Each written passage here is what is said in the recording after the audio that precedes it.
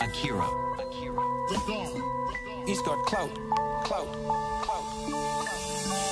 I encounter self-transforming elf machines, which are creatures, entities, perhaps, although they're not made out of matter. They're made out of syntax driving light. It's one of the most challenging parts of the whole psychedelic landscape. Most people can accept the idea of disordered sensory input, recovery of traumatic memory material, but what are we to do with an elf? What are we to do with an elf? What are we to do with an elf? You know, that becomes a little harder to contextualize in psychoanalytic theory, although Jung did a good job when he said autonomous elements can escape from the psyche's control and present themselves as independent entities. I'm not sure he's ever seen a self-transforming elf machine. It's the defining characteristic of the true DMT flash. I mean, it is not subtle. These things mob you like badly trained Rottweilers. They come bounding forward by the dozens, by the hundred. They jump into your body. They jump out of your body.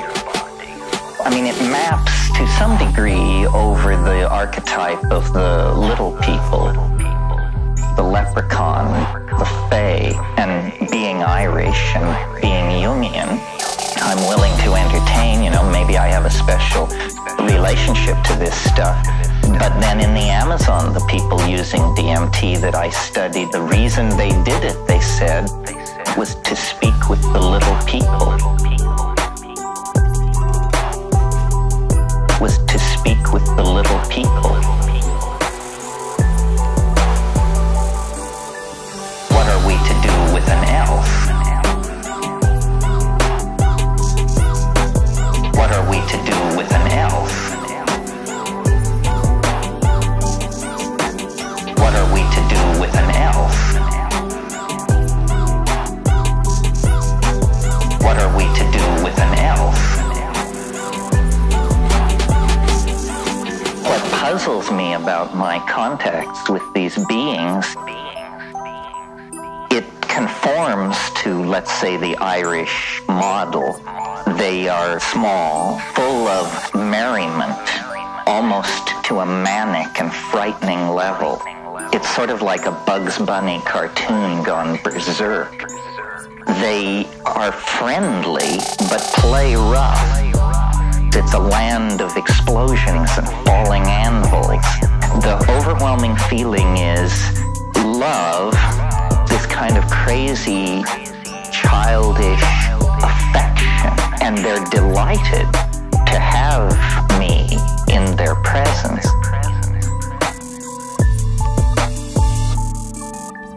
These entities have an agenda. It's a very curious agenda. They use a language which you see. It is made out of sound, but you see it. And the entire point of the encounter seems to be to teach you to do this.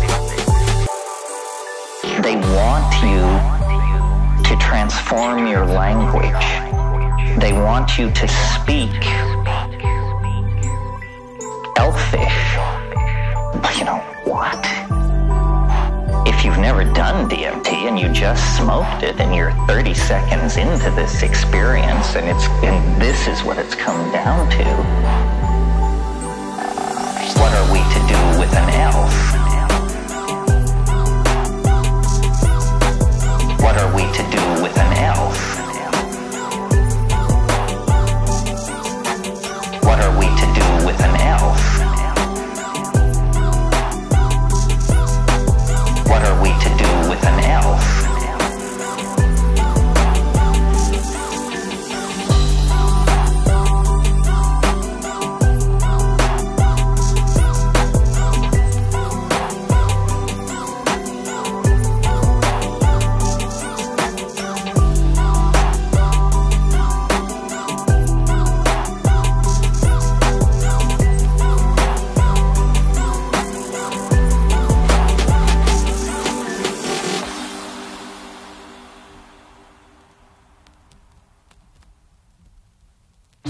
You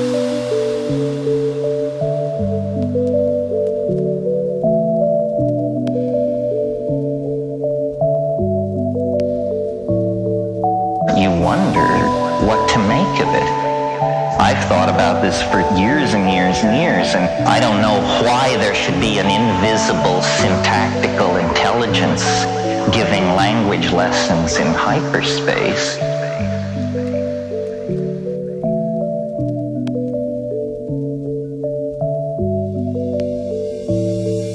That certainly consistently seems to be what is happening. I've thought a lot about language as a result of that. First of all, it is the most remarkable thing we do. Chomsky showed the deep structure of languages under genetic control, but that's like the assembly language level. Local expressions of language are epigenetic. It seems to me that language is some kind of enterprise of human beings that is not finished. It seems to me that language is some kind of enterprise of human beings that is not finished. We have now left the grunts and the digs of the elbow somewhat in the dust. But the most articulate, brilliantly pronounced and projected English or French or German or Chinese is still a poor carrier of our intent, a very limited bandwidth for the intense compression of data that we are trying to put across to each other. Intense compression of data. It occurs to me the ratios of the senses, the ratio between the eye and the ear and so forth, this also is not genetically fixed. There are ear cultures and there are eye cultures, print cultures and electronic cultures. So it may be that our perfection and our completion lies in the perfection and completion of the word. It seems to me that language is some kind of enterprise of human beings that is not finished. It seems to me that language is some kind of enterprise of human beings that is not finished. Again, this curious theme of the word and its effort to concretize itself. A language that you can see is far less ambiguous than a language that you hear. If I read a paragraph of Proust, then we could spend the rest of the afternoon discussing what did he mean.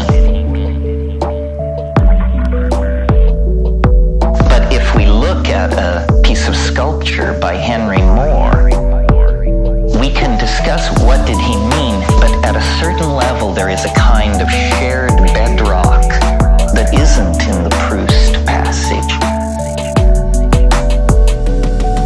We each stop at a different level with the textual passage. With the three-dimensional object, we all sort of start from the same place and then work out our interpretations. Is it a nude? Is it an animal? Is it bronze? Is it wood? Is it poignant? Is it comical? So forth and so on. It seems to me that language is some kind of enterprise of human beings that is not finished. It seems to me that language is some kind of enterprise of human beings that is not finished. It is the most remarkable thing we do. It is the most remarkable thing we do. You wonder what to make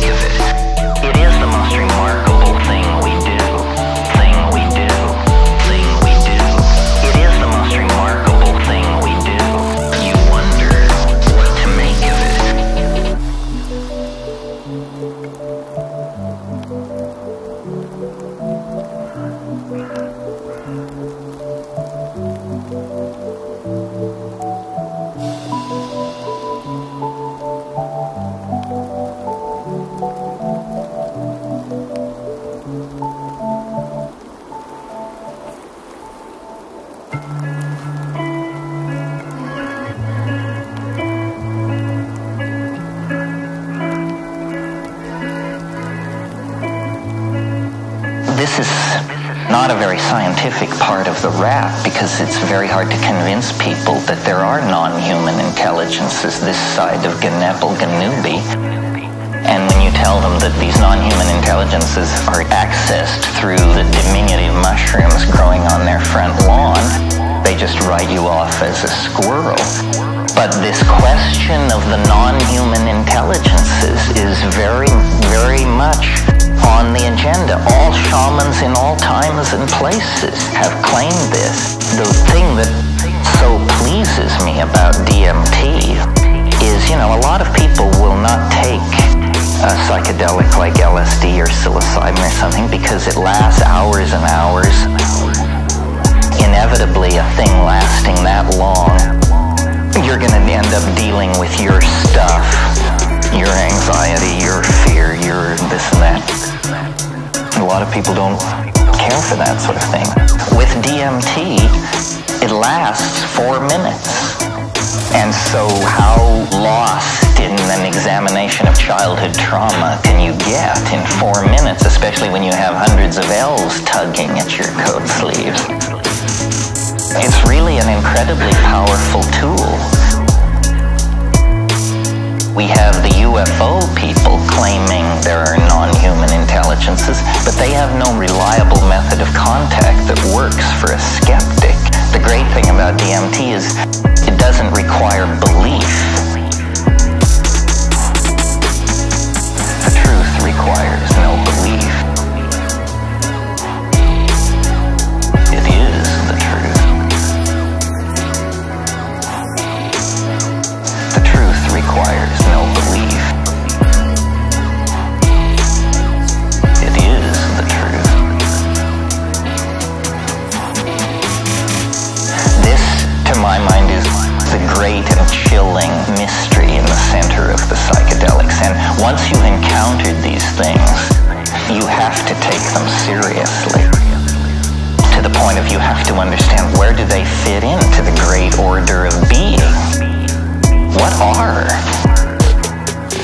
these things? How can there be a life form not made of matter? In other words, how can they be intelligent and coherent but have no fixed body outline? Is the universe in fact populated by non-human, non-material intelligences that we somehow contact using drugs? Where are they when you're not there? Is it an ongoing thing? Is something going on this planet? Are these the controllers? Are you getting into a back channel that you're not cleared for? Or, and this is to my mind the most chilling and appalling and exhilarating possibility of all, when you go back over the shamanism thing, you say, you shamans, now where is this all coming from? They will tell you it comes from ancestors. Well, that's a cheerful and fairly sanitized concept, but when you deconstruct it, ancestors are dead people. The truth requires no belief. It is the truth. The truth requires no belief. It is the truth. What is actually being suggested there is that there is a kind of ecology of souls, one energy threshold over, that is co-present with this world. Well, strangely enough, that's what the Irish myth of the Fae says. It says these are dead people. These are souls that linger in our environment, and this is what souls look like.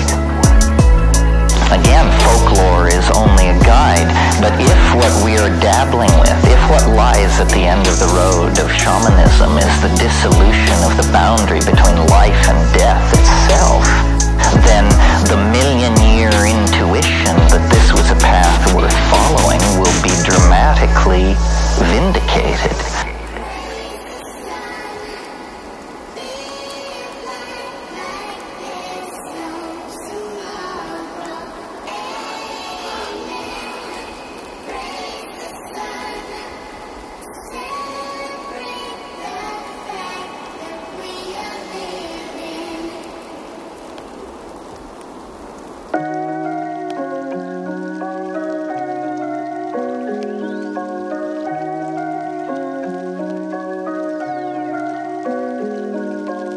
One of the reasons I've preached DMT so furiously is I just want a larger body of people to take it so that we can compare data.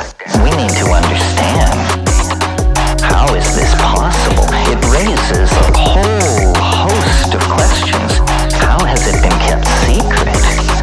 How can millions of people go to the grave, raise children, hold jobs, the news of a doorway standing that agape hasn't penetrated? I mean, most people believe they're imprisoned in this world. The only hope is maybe 15 years at the ashram and hideous acts of self-abnegation and control. And actually, the boundary between us and an unspeakably bizarre world, it's 30 seconds away at any time, as long as you have DMT. That's appalling to me. I mean, it means we don't know.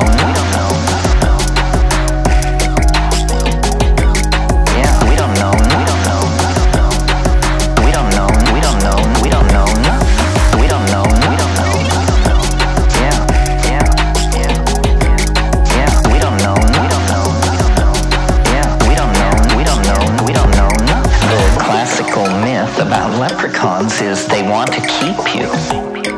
If they catch you, or if you mess with them, they'll hold you. And then you have to bargain your way out. And the bargain is always the solution of a riddle. Notice that what's happening here is it's all about linguistic prowess. It's all about poetic skill. It's all about language ability. Only the eloquent, only the clever, only those who are masters of riddlery and pun are acceptable to these entities. That's what they value. Why? I guess because they're made of language. And they themselves, they're like self-dribbling jeweled basketballs. In other words, they don't have faces or anything. And they use the language to make objects. We don't know.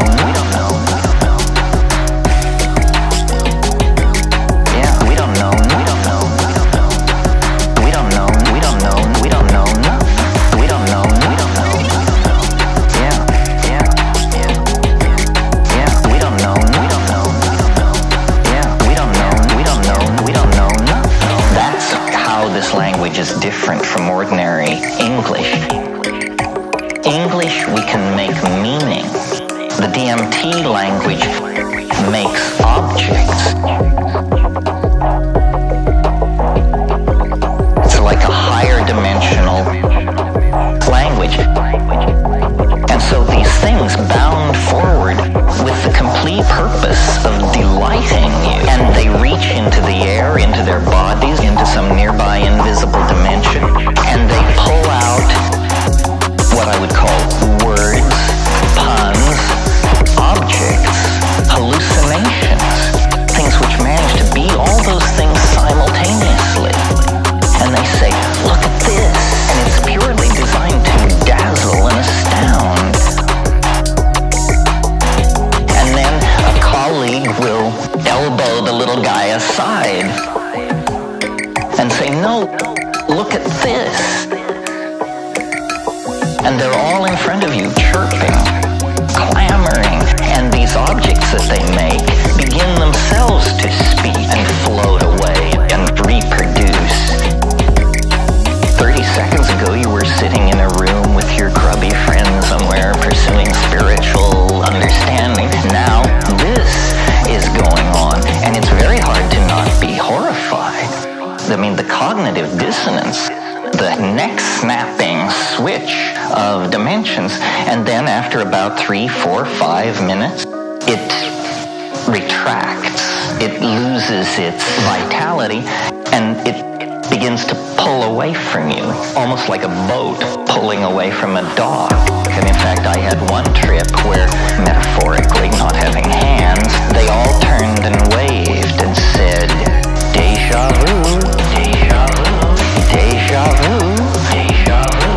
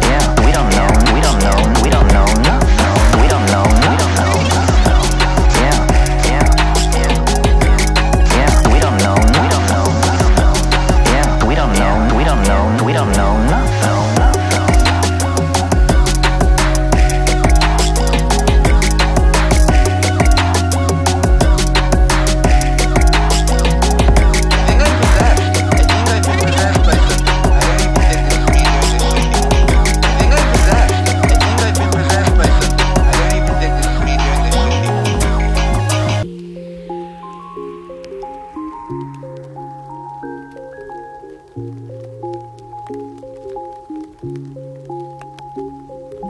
people can say all kinds of things. They can say, well, this is just the autonomous substructures of the psyche manifesting themselves, but sounds to me like a lawyer's explanation. It's hard to smoke DMT, especially if you're not a smoker. It's harsh. Some people don't get enough. I would say of the people who smoke as much as I think you should smoke, 75% probably report something like this. It's hard for people to report. I've had years and years of practice. What I've just told you about this is an incredibly crumpled, compressed, edited version. Because what is really happening in there is unspeakably bizarre. Unspeakably bizarre. Unspeakably bizarre. Unspeakably bizarre. Unspeakably bizarre. Unspeakably bizarre. Unspeakably bizarre. Unspeakably bizarre. Unspeakably bizarre. That seems in fact to be its quality, that it is unspeakable, and that therefore in order to speak of it, you have to make a leap of faith to this higher order glossolalia-like language. Ayahuasca is a slow release DMT. Again, at very high dose ayahuasca and at very high dose psilocybin, these entities begin to emerge.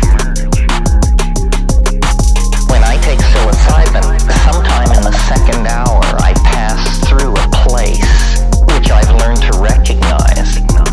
It's a feeling, and I call it elf country. And there are no elves, but there's a feeling. And then I call them,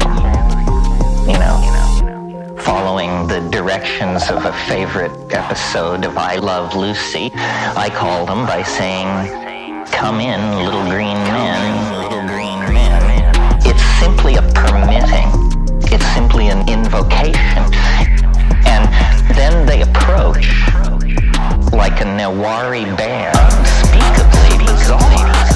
Unspeakably bizarre. Unspeakably bizarre. Unspeakably bizarre. Unspeakably bizarre. Unspeakably bizarre. Unspeakably bizarre. Unspeakably bizarre.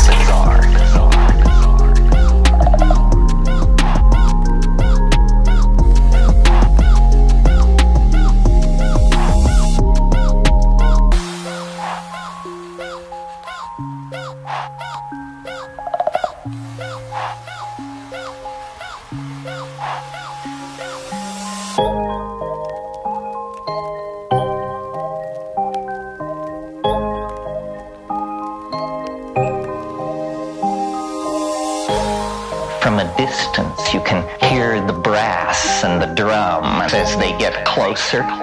And it begins as a sound. Very interesting. It begins as a sound. And as it gets louder, there comes a point where imperceptibly it becomes visible.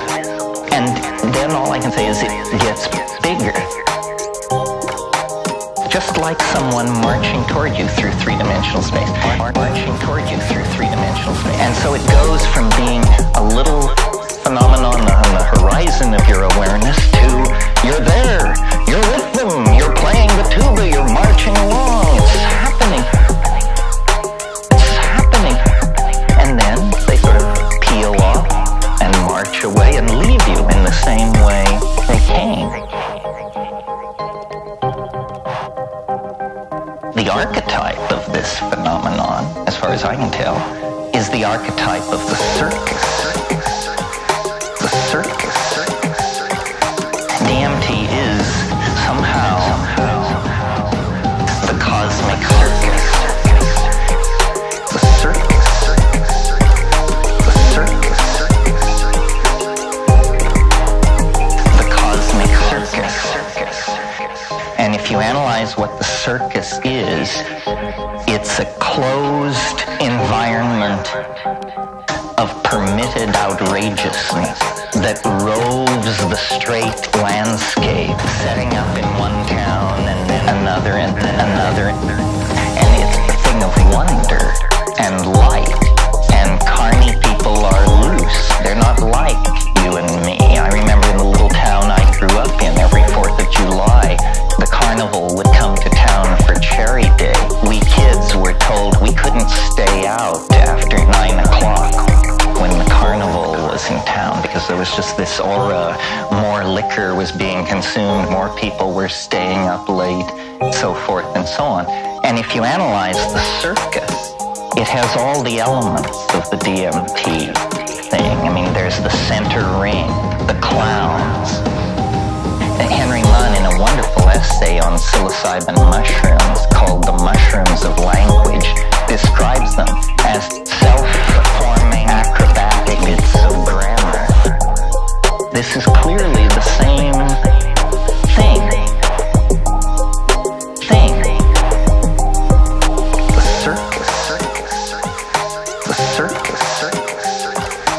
DMT is somehow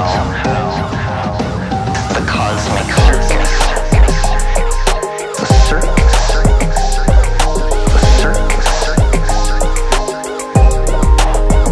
The cosmic circus is a wonderful place for children, but it has behind that a dark side, my own earliest reminiscence of what I could call erotic awareness. I must have been very, very young, under 3, because I was being held by people. And I was taken to a circus, and there was a woman there in a tiny G-string costume, spinning, hanging by her teeth up near the center, and it was all there.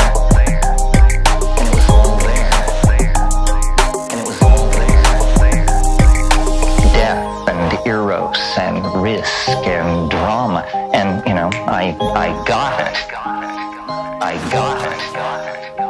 So there's all that in the circus, but then there's also the wiggy side, bearded lady, the goat-faced boy, the thing in the bottle. That's the circus. The circus. DMT is somehow the cosmic circus.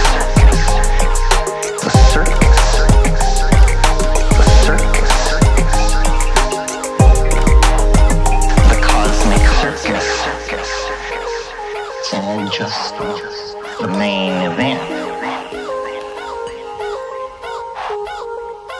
And then the circus packs up and leaves, and everything is the same, except there's some crumpled paper blowing around the wind. And every little boy and girl work their cell phones to run off and join the circus. So this is the archetype of DMT, a completely self-contained, transformative world filled with all kinds of implications.